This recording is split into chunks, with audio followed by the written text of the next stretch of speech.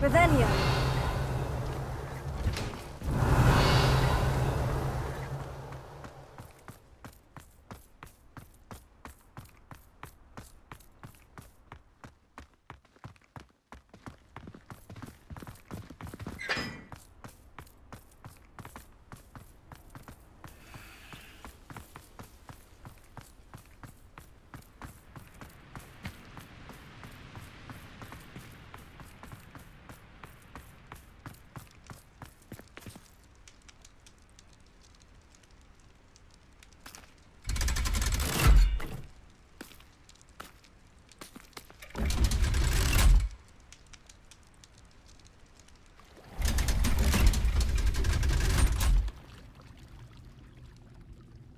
So this is the underground harbor.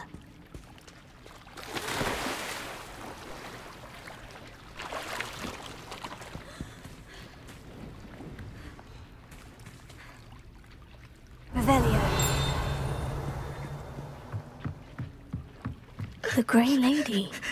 I'd say hello, but she doesn't seem particularly social.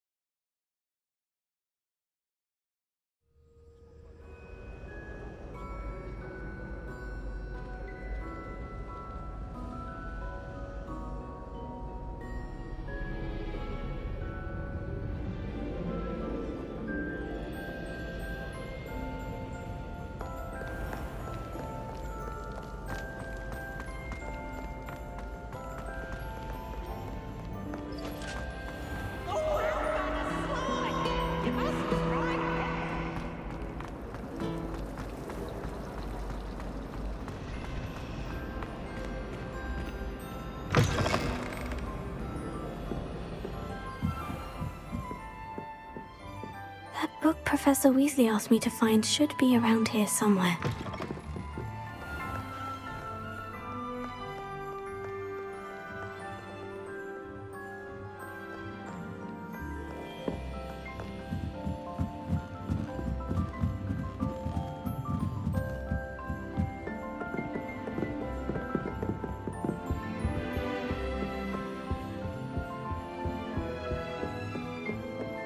Revelio.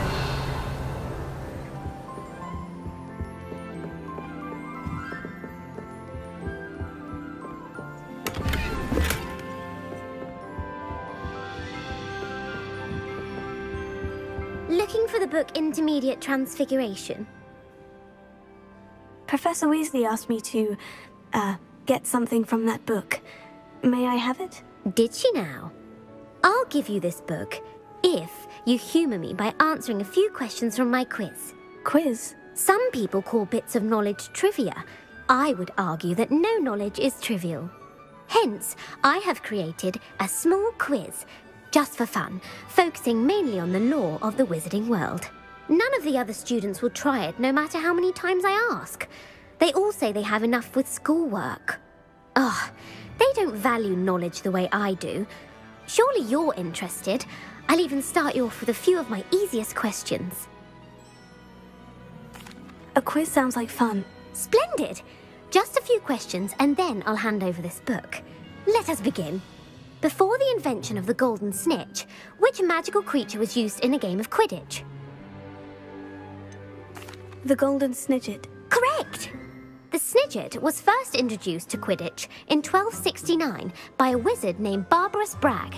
Sadly, they're thought to be extinct. Next question. Which potion is commonly referred to as liquid luck? Felix Felicis. Well done! Since it makes the drinker temporarily lucky, Felix Felicis is a banned substance in all organised competitions. The tale of the three brothers involves which magical artifacts? The Deathly Hallows. Correct! According to Beadle the Bard, the Deathly Hallows consists of the Elder Wand, the Resurrection Stone, and the Cloak of Invisibility. Which ball in Quidditch is the largest? The Quaffle. That's right! When a chaser throws the quaffle through one of 3 hoops in a Quidditch match, their team is awarded 10 points. True or false? Polyjuice Potion allows the drinker to change species. False. Correct. While Polyjuice Potion can be used to change things such as age or race, it cannot be used to change species. Well, I suppose this has gone on long enough. I'll put the book back on the pedestal now. If you're inclined to test your knowledge again, I have plenty more questions I could ask you. And I won't be giving you any more easy questions either. The next ones will be more difficult. I'd like to answer more questions. What governmental body directly preceded the Ministry of Magic? The Wizards' Council. That's correct. The Wizards' Council disbanded in 1707 after the creation of the International Statute of Wizarding Secrecy, which required a more structured government to support its enforcement. Which dragon breed is the smallest? The Peruvian Vipertooth. Brilliant! Though the Vipertooth is the smallest breed, averaging at around 15 feet in length, it is also the fastest breed and feared for its venomous fangs. Who founded the village of Hogsmeade? Hengist of Woodcroft. That's right! It is believed that Hengist used the 3 broomsticks inn as his home. The hide-behind was accidentally created by crossbreeding a ghoul with what other magical creature? A Demiguise. Yes! While the hide-behind has the power of invisibility, those who have seen it have described it as a tall, thin monkey with silver hair. What is the only spell known to repel a letherfold? The Patronus Charm. Well done! The only known survivor of a letherfold attack was a wizard named Flavius Belby, who was on holiday in Papua New Guinea at the time. Who published the law of elemental transfiguration? Gamp. That's it! One of the principal exceptions to Gamp's law is that food cannot be conjured, though it can be summoned. What does the Hogwarts motto translate to? Never tickle a sleeping dragon. Correct! In Latin, the Hogwarts motto is Draco Dormiens Nunquam Titilandus. Which magical creature is the only one known to produce eggs through its mouth? The Rune's Paw. That's right! According to Parselmouths, each of the Rune's Paw's 3 heads serves a different function. The left head is the planner, the middle is the dreamer, and the right is the critic. Where is Ilvermorny School of Witchcraft and Wizardry located? Mount Greylock. Well done! The American school was founded in the 17th century by Iseult Sayre and James Stewart. What is the most powerful love potion known to wizard kind? Amortentia. That's the answer. Amortentia smells differently to every person, according to what they find attractive, such as dusty book covers or... Are you interested in continuing on to the next round? They're my most difficult questions. Give me your worst. Wonderful. I do admire your thirst for knowledge. Emeric the Evil was killed in a duel against whom? Egbert the Egregious. That's right. Emeric gained notoriety for terrorizing villages in the south of England during the Middle Ages when he was the master of the Elder Wand. If a chaser keeps their hand on the quaffle as it goes through the goal, what foul are they committing? Haversacking. That's right. Blatching is flying to intentionally collide with a player. Stooging is when two chasers knock the other team's keeper away from the goals so that a third chaser can score. A bite from a mackled malaclaw has the unusual side effect of causing what? Bad luck. Correct! Native to the European coastline, the effects of a malaclaw's bite can last up to a week. What plant excretes stink sap? Mimblus mimbletonia. Correct! The Mimblus mimbletonia plant secretes stink sap as a defensive mechanism when touched. The pepper-up potion evolved from a remedy created by which 12th century wizard? Linfred of Stinchcombe. Very good! Centuries later, Glover Hipworth would expand on Linfred's previous work to create the pepper-up potion we know today. In The Wizard and the Hopping Pot, what does the elder wizard leave for his son in the hopping pot? A single slipper. That's correct! The story was created by Beadle the Bard, but there are a few versions. I won't spoil what the slipper was for if you haven't read it recently. The Snallygaster is native to which region of the world? North America. That's right. The part bird, part reptile is a distant relative of the Occamy and has serrated fangs and a bulletproof hide. Who is the Muggle knight featured in the Fountain of Fair Fortune? Sir Luckless. Correct! The three witches in the story are named Asher, Altheda, and Amata. Oh, I adore a story that ends with a twist. The world's largest kelpie is also known by what other name? The Loch Ness Monster. Correct. The Office of Misinformation has worked diligently to discredit any Muggle evidence of the kelpie's existence. Who was the first Minister for Magic? Ulick Gamp. Yes! Gamp's greatest legacy was the founding of the Department of Magical Law Enforcement. It outlawed the unforgivable curses. You've answered all of my questions. It's nice to know there's another student who appreciates the value of knowledge. I'm frankly astonished by how well you did. You have a talent for trivia. Thank you for humouring me by participating. I had a splendid time. I put the book back on the pedestal for you. Revelio ought to make quick work of this. Revelio. Professor Weasley's tasks are complete. I should attend Transfiguration.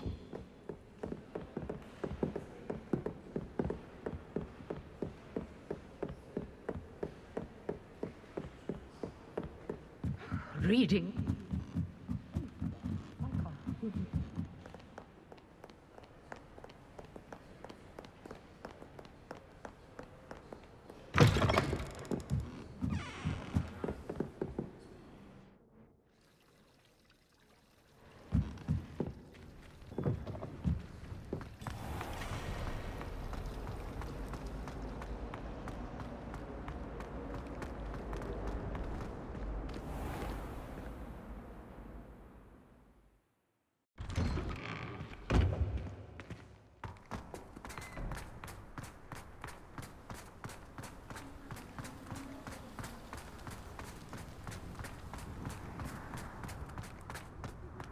I heard Professor Weasley transfigured the book with all her test answers into an owl to stop students from cheating.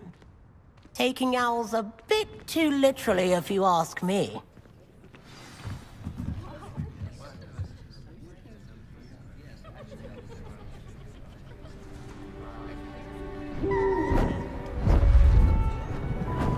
Beautiful.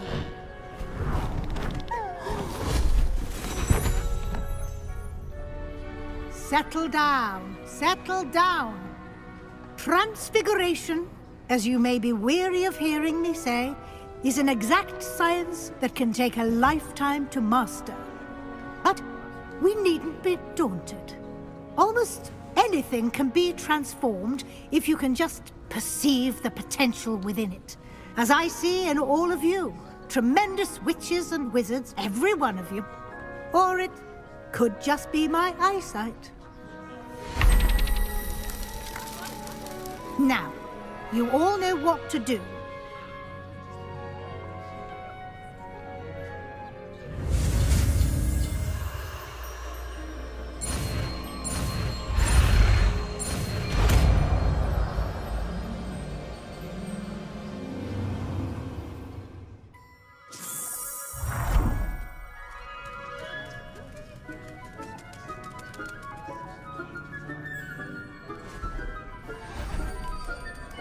Beautifully done. Class is dismissed. And remember, now is not the time to ease off your studying. OWLs will be here before you know it.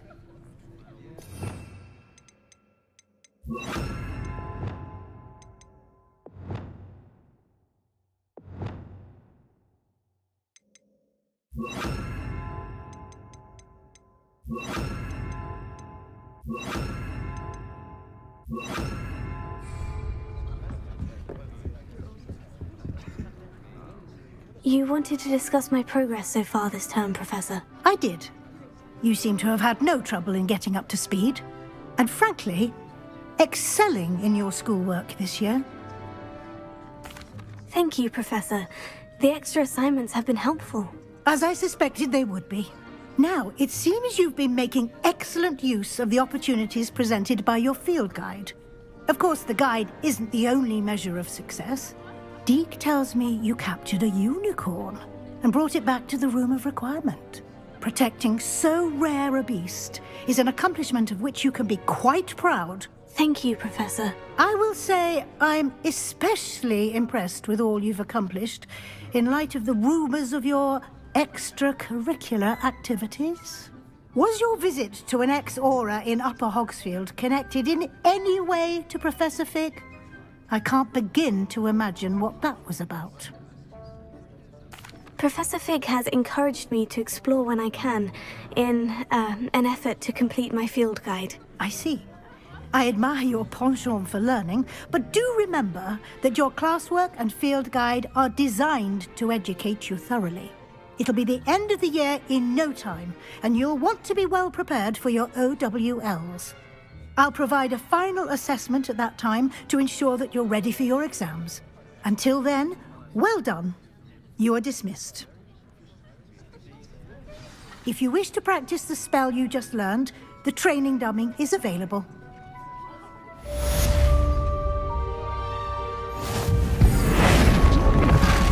Glad to see you were paying close attention to my demonstration of the transformation spell.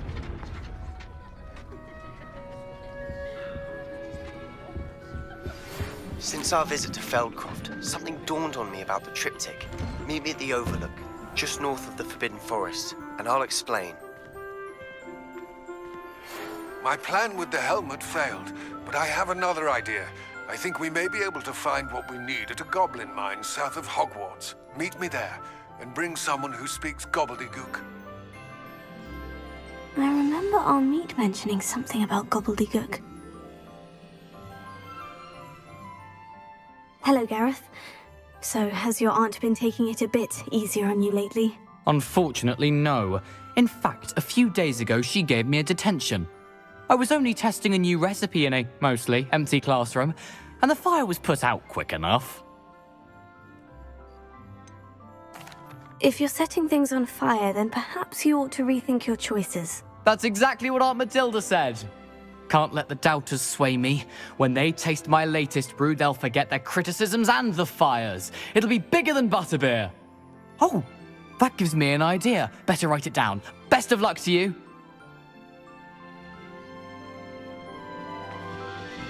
Not sure why I should have to pay for fizzing whiz-bees from a tunnel that anyone could.